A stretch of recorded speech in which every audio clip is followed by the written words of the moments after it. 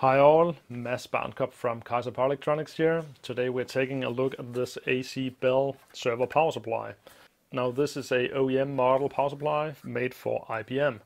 The product part number of this is the FSA021 and it is a 450 watt 12 volt DC power supply.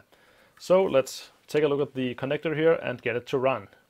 This 450 watt power supply, or 460 actually, says here. We have a AC, DC and a warning LED. Now we can see we actually have a voltage regulator 200, 201 and 203 sitting here at the side. Quite interesting what we can do with those. And at the front we actually have two programming headers. So most likely a dual controller power supply, one for PFC and one for the output power supply as well.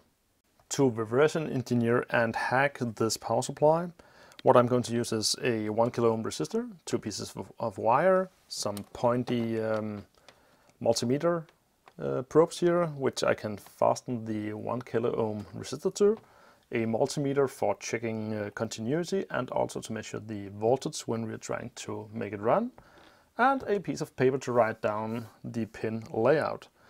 So all these are chassis grounded, which means that we can identify the grounds as the first thing. For that we just use continuity on our multimeter and we can simply just begin probing them out up against the chassis. Okay, pin 1, ground.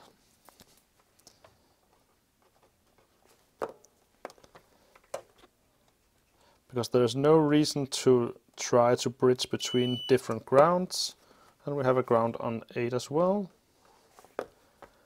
And what about that one? Nothing. Then we'll try the back side. Okay, so that's our minus and we have plus on the other side. And we start again out here with pin 9. Okay. So pin 10 and 11 is grounds as well.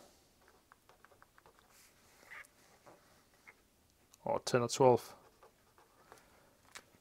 Alright, so at least we know that this is not going to do any good bridging between them.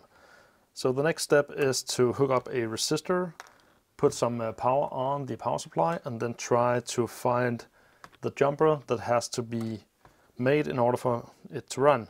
Now the reason that we use a 1 kilo ohm resistor is that if I do short circuit something here, the short circuit current is limited by the resistance of this. So usually you can just use a bridge to make them run, but this is just for safety. Before powering it up, let's just check out the insides. Pretty high quality build.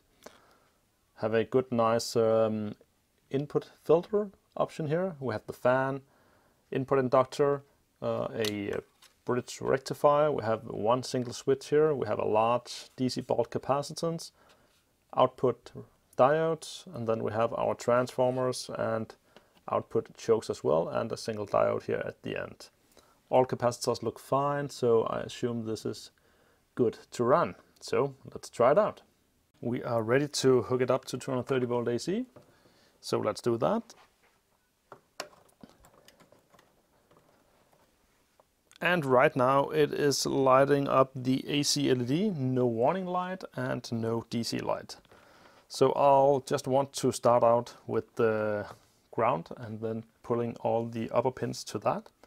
We got a multimeter here to check if we get a DC output. So I'll just put that on the ground and we'll try on pin 2. Okay, so that was almost too easy. So you have to bridge between pin 1 and 2. The fan does go a bit up and down in level, as we can hear. So it will be interesting to see what happens once you put on some load.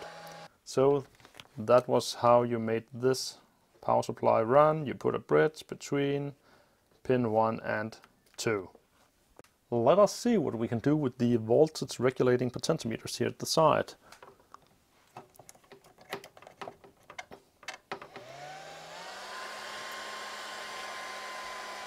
So let's just start with the VR200.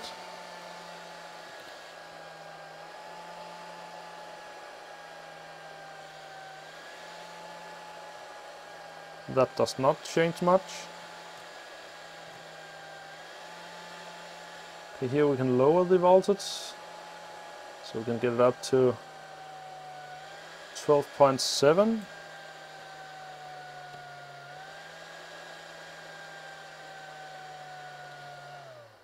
Oh, looks like I fiddled with some kind of feedback there.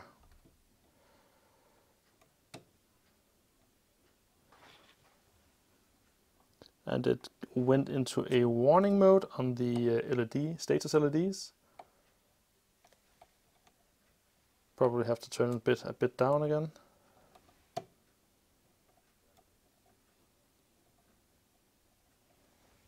Yeah, might have to power cycle it to get it to run again.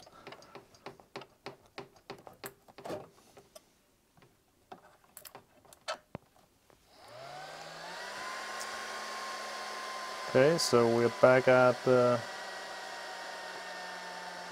12 volt. So yeah, we can adjust the voltage at VR201, and 203 is a shutdown limit, so we have to power cycle it, at least if we get into the warning.